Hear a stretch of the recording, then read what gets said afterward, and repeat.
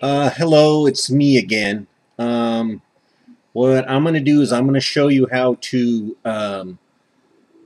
using Deepstream and the Xavier NX and Ignition Maker, and extract the metadata out of Deepstream and use sparkplug MQTT to send it to Ignition Maker. Now, what I've done is I've taken the Deepstream Python applications and I've mixed it with the sparkplug Python application. So as you can see right here, I've got on the left I've got the Deepstream Ignition USB RTSP PY, and on the right I got example. On the left is the where I meshed the two together, the Deepstream Python example, and then with the MQTT Sparkplug example.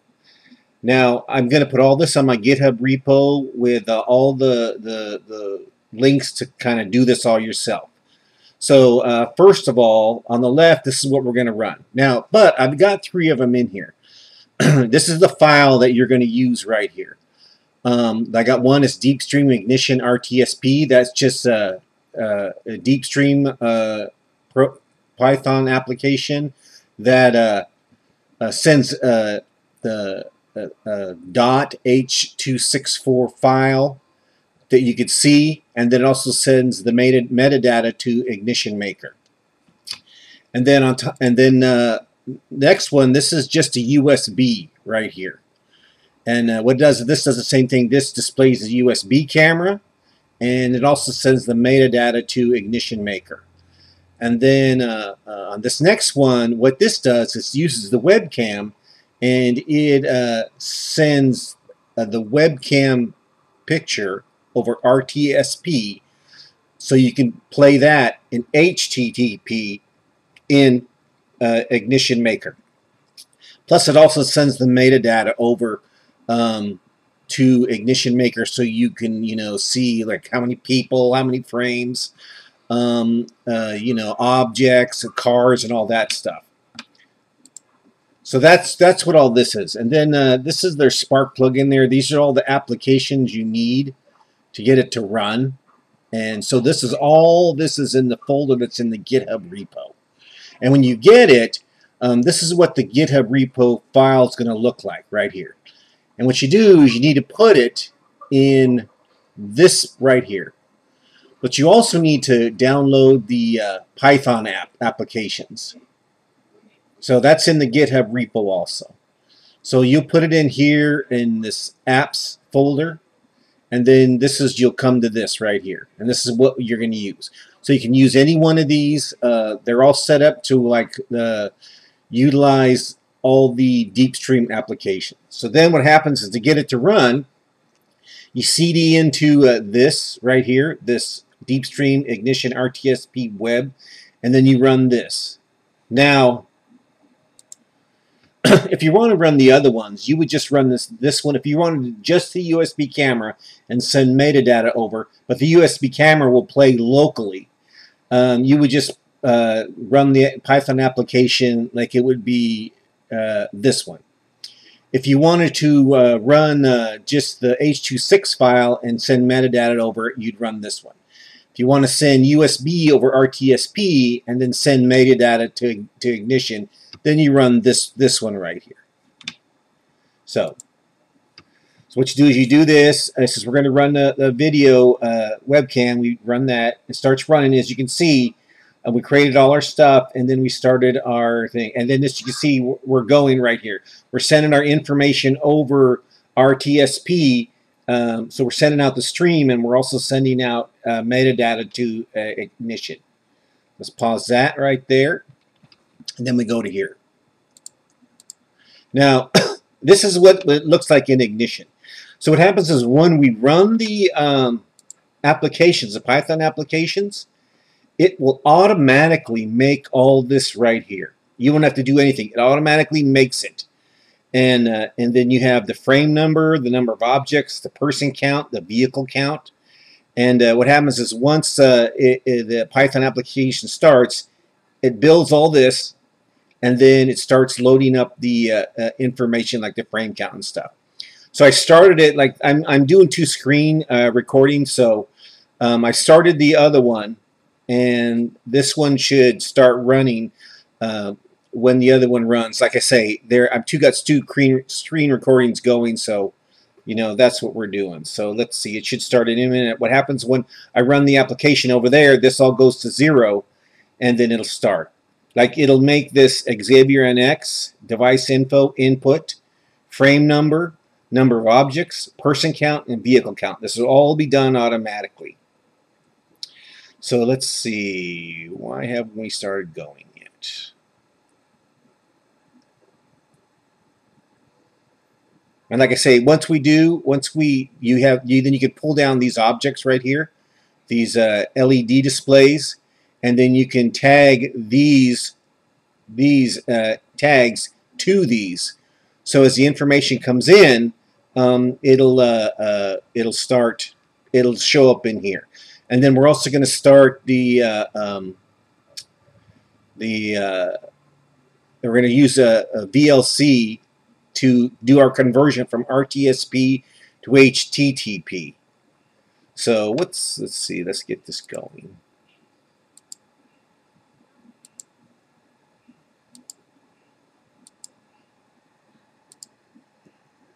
There we go. Let's go right there. So cool. So once the program starts, it does this, builds all this, and what happens if this is already built? It doesn't matter. Overlook it. What happens? The stream starts, and it starts sending the frame number in, the number of objects, the person count, and the vehicle count. So now what we do is we got the stream coming over. So now we got to do a conversion from RTSP to HTTP, and we're going to use the VLC player to do that. Like I said, and I'm going to put a link in my GitHub repo how to install all of this, the sparkplug, MQTT app module, and all that. Like I say, in my GitHub repo will have instructions on how to get this set up, because it's going to take some setting up to get this running and stuff like that. So let's see, you can see our frame counts coming in, our cars are coming in, and you can see right here we're going to use this to convert our stream from RTSP to HTTP. And this is I got it in my GitHub repo. It shows how to do this also. It tells you where to find how to do this. So we're going to bring our stream in. Excuse me. We're going to go to HTTP. Then we'll go to next. This is how we want it done. And then we have to put how we want the stream built. So we'll put that in there, and there's a web page for that, and I'll put a link to that. And if you've seen my videos before, you've probably seen this. So just copy this piece right here, and then we'll put it in the VLC right here. And then we start streaming. Now this is already set up to accept that website. So what you do is you might have to like click up here to start it there, or just double check to make sure you have the IP address correct right here. And this is what's being sent from the VLC.